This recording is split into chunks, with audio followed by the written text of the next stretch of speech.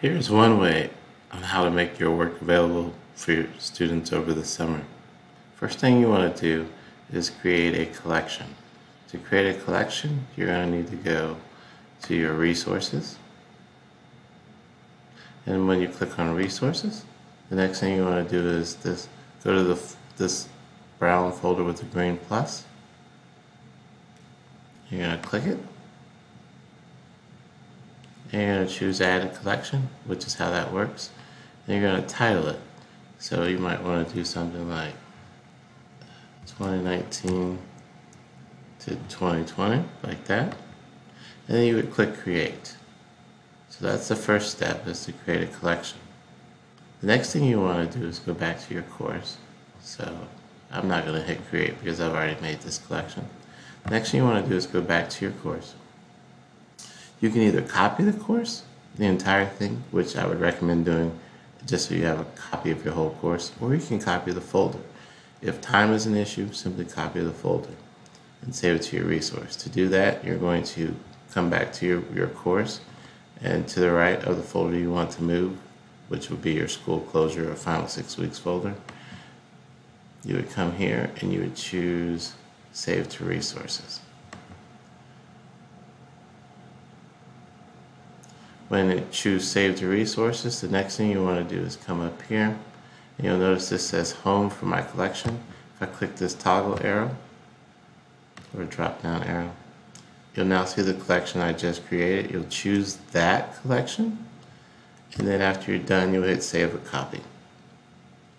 Now, you could do that for simply one folder. If you want to copy the entire course, you would come up here to where it says Options. And here you would choose Save Course to Resources. And you're going to repeat the steps I just showed you, which is your collection will show up. You want to find the collection you just named and create it, and so it would be this one.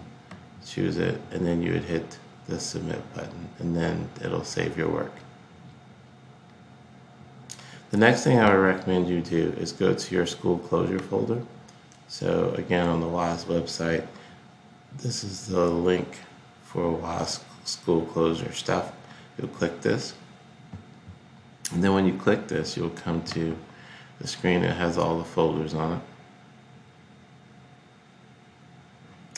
And I'm just gonna, for the sake of time, I'm gonna come over here to my document.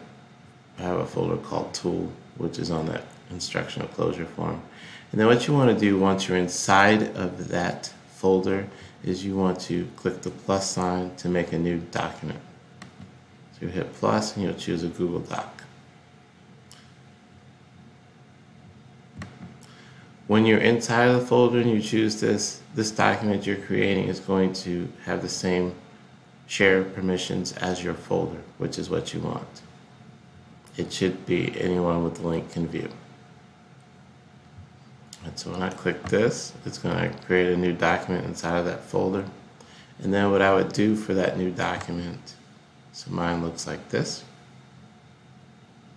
I just put a title at the top, and then you could put whatever type of information you want to give whoever views this right there. And then I eventually went back and copied the link from my copied course. And to get this link right here, here's what I did. I went back to my course in Schoology, and then I went to Resources. And then once I went to Resources, I'm going to navigate to that collection. It always defaults to your home one, and so what I'll have to do is come over here to the left, click this button, and now you'll notice that that entire course I copied is right here, if you chose to do that.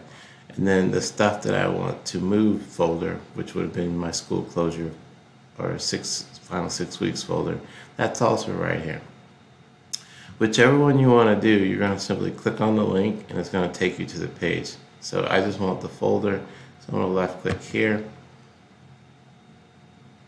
And then I'm going to copy this link up top using Control-C. And then I'm going to come back to my document, and I'm simply going to paste it in right here.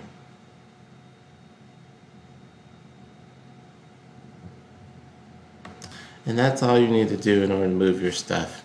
The reason we have to do this workaround is when your course is archived, students cannot access the course. And so what you're really doing is creating a copy of your course or folder which will stay live in your Schoology course that you have.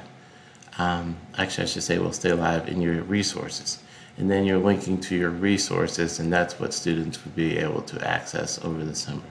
You can click on the links and make sure all that stuff is what you want, but this is the workaround that we have currently for Schoology. Thanks.